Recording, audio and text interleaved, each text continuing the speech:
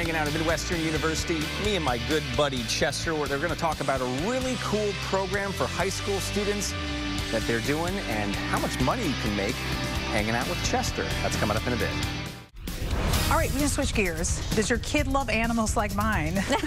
Mine not so much, but yours is all about it. And maybe dream of a career as a veterinarian. If so, Midwestern University may be in your future or theirs when you're exploring health careers with their Health Careers Institute camp. Nice. How come you have not had the girls signed up in this? Well, I didn't know about it, and Ian's going to tell us all about it. I hear you're going to deliver a cow. Congratulations, Congrats. Ian.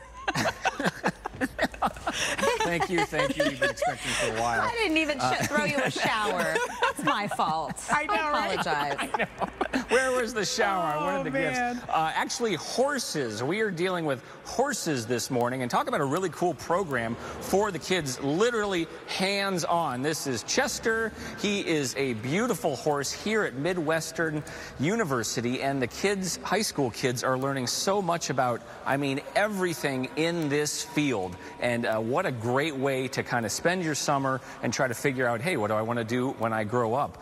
We want to chat here with Janet. Tell me about this program. You guys offer a lot of programs here, but this one is so unique. What do people need to know about it? So we have 48 highly motivated students, high school students. They're juniors and seniors in high school, and all of them have some sort of medical interest. So we give them hands-on opportunities in all the programs on campus. So our osteopathic medicine, dental medicine, optometry. Today you're seeing vet medicine. This afternoon they see occupational therapy and physical therapy. They get to suture pig's feet this afternoon, which is really cool. So I'm honored to be able to give this to them. It's one of Midwestern's great high school programs with the BHHS Legacy Foundation. Oh, that's so cool. And very engaging. It keeps the kids' attention, obviously. It's not just books and some boring videos. They're here doing it. Right. Almost all the workshops are hands-on, and really we just want to give them an opportunity to have experience in multiple different medical fields, so when they get to college and beyond, they have some sort of idea of what they want to go into. So it's just kind of a leg up. Yeah, I would have saved a lot of time and money in college if I had this. We're going to chat with Dr. Maddie. We are here with a fake horse. Yes. And what are the kids going to be doing with this horse? So this is Georgina. We use Georgina. She is a life-size horse, and she actually has a couple different things we can do with her. We can practice putting bandages on, but mostly what she is a gastrointestinal model. Oh my gosh. And what you can see inside here is the horse's gastrointestinal tract, including colon, cecum, which is like our appendix. Also have a kidney, a couple kidneys, and a spleen in there. So students learn basically abdominal anatomy on this model. From the horse inside out. Correct. And someone dropped their phone in here. Was that a mistake, or what's going on? No? Okay. No.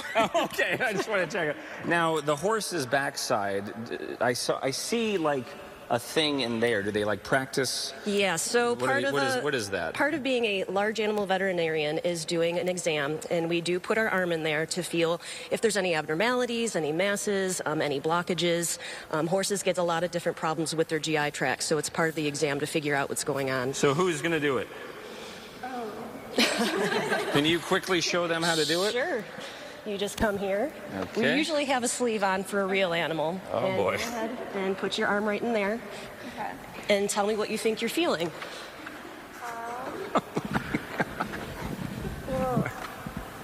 Maybe it's the uterus. It is a uterus. Okay, not bad. Okay.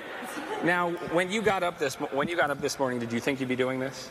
I did not. Okay, all right. Well, thank you for playing along. Oh, and I wondered, how much out of school does a veterinarian make? So let's say these kids end up doing this. What's the earning potential? It depends on what you go into. Most people, when they graduate, are a small animal veterinarian and go into general practice, probably around 85. Perfect. Great info and a great rewarding career that can actually make you some money.